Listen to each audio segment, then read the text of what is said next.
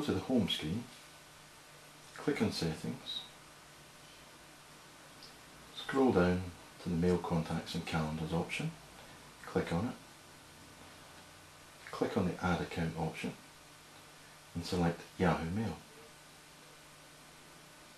We now have to enter the name for the account, the email address that it runs on, password, and we can enter a description.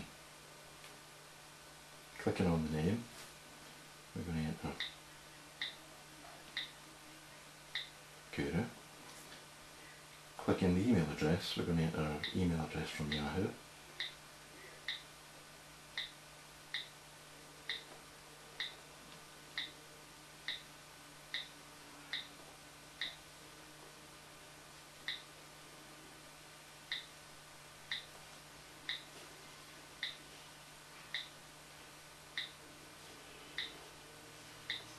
I've entered Guru Guide DVDs at ymail.com.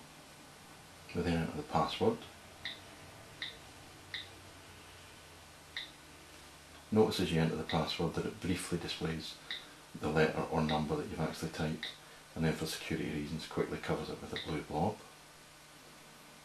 Notice also that it's defaulted a description for the account to be the same as the email account. I now press save, which will have the phone check with Yahoo and verify the settings.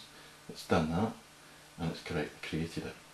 It's now a good idea to just verify that the account has actually worked okay. So we're going to do that by pressing our home key and pressing the mail icon.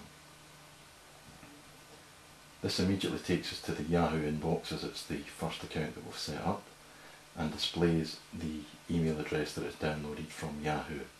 At this point it's always a good idea to verify that the send works correctly as well. So we do that by creating a new email using the icon in the bottom right hand corner of the small pencil on the box.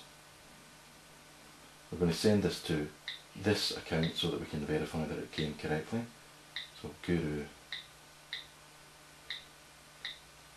Guide DVDs at ymail.com.